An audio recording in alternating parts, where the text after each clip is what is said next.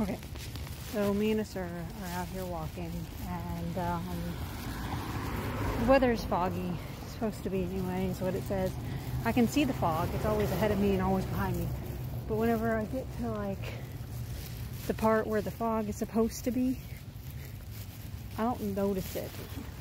Which is weird, because the last time I remember being in fog, I was a teenager, and I walked out in it, and at first I could barely see, but even as the fog began to lift, I could still notice it around me.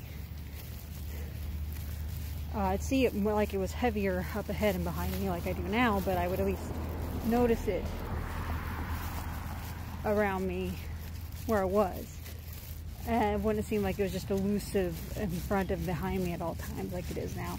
Because right now, I see it in front of me, see it behind me, but like as I'm walking in it, I don't notice it, and I think that's a little weird.